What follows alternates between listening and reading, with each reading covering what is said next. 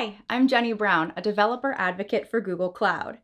A few of my favorite features about Google Workspace are undo send, default reply behavior, and automatically modifiable events, since they all help me avoid inbox overwhelm in some subtle ways. Undo send is in the general settings of Gmail, and it gives me 10, 20, or 30 seconds to change something about an email before it's officially out the door. And this is also where you can find default reply behavior and select reply instead of reply all so that you can effectively remove accidentally replying all to a company-wide email from your list of work nightmares.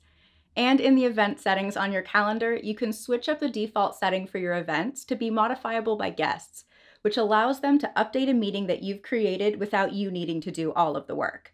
So let me know what you think of these tips in the comments below and try out Google Workspace for free today.